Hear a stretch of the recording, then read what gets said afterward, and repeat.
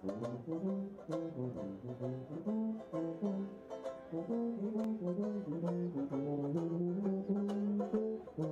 kind of think it'd be nice if all of us were registered as independents and only the candidates had to delineate themselves by philosophy, because we'd be the only ones standing.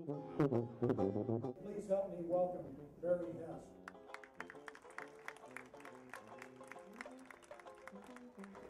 Mostly right. That's kind of unusual being a libertarian, because usually they get it wrong. Even the pollsters have us listed not by name or by party, but as some other.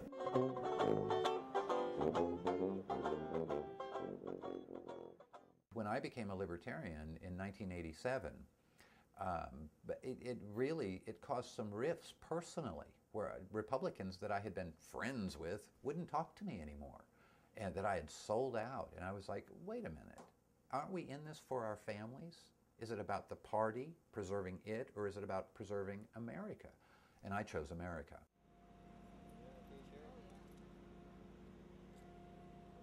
I don't know if I've given any speeches at this height before. Well, I tell you, it is probably one of the most astonishing privileges that any man can ever have to represent a district in the United States Congress.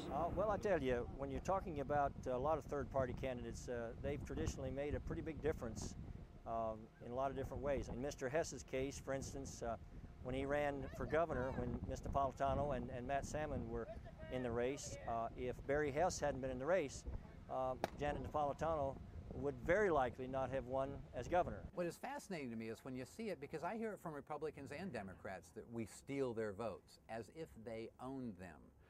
I think that's childish.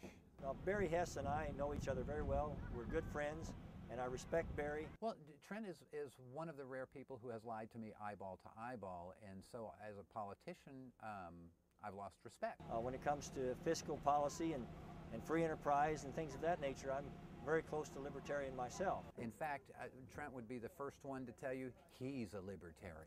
And I'd like to finish the job and then go home, and I'll go home right now. Thank you all very much.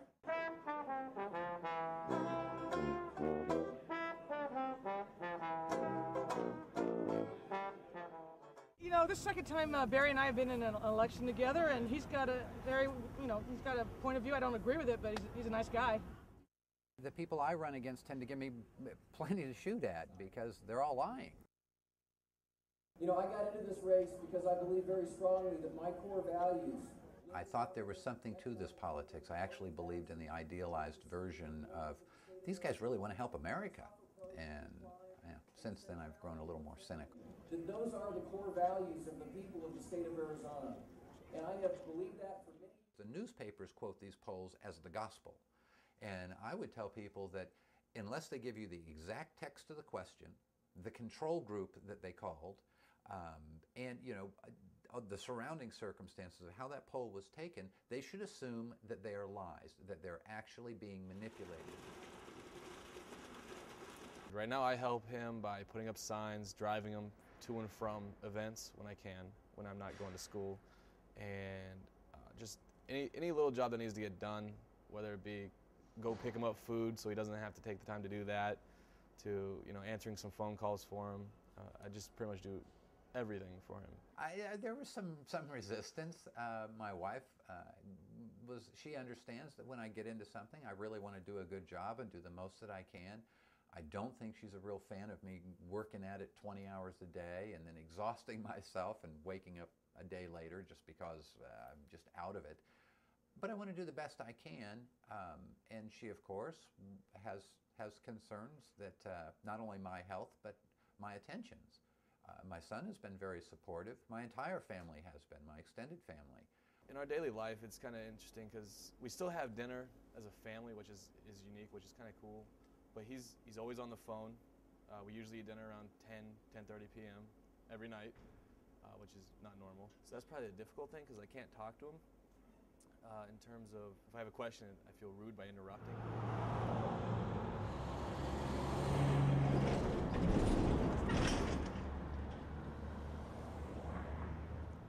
I think we will. Okay, thank you. All right, bye. Pretty much anything you can think of. We shuffle in a lot of volunteers, make a lot of phone calls, coordinate a lot of things, a lot of running around, a lot of exciting things happening, but it's always really busy and there are always people here, so.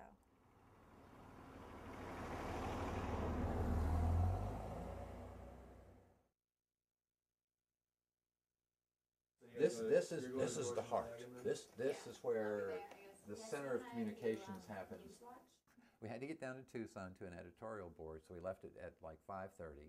And so we went through that rigmarole, got down there, got dressed up, changed back into our shorts, put up a few signs on the way, you know, because we all do everything. We are CEO and janitor of the whole shot, put up some signs, and then we immediately drove.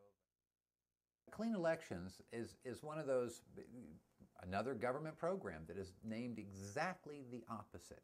And what it is taxpayer funding for campaigns. Janet likes to say, in particular, that, well, it frees her up so she can go out and talk to people rather than have to worry about raising money. And reporters have asked me this all the time. How much money have you raised? As if that's some indicator of your seriousness or your substance. And Len, I really haven't talked much about him. He says we should use the Clean Elections, and then once he gets in, he's going to get rid of it because it's wrong. That's like if we kill you, we can stop murder. Joining me now is Libertarian candidate Barry Hess, the Republican challenger Lynn Munsell, and Democratic incumbent Janet Napolitano. I'm no psychic, but I can tell you exactly what's going to happen here tonight. We're going to have a Democrat, and she's going to tell you that she knows how to run your life, raise and educate your children, and spend your hard-earned money better than you can. Now, the Republican is going to be a little bit different.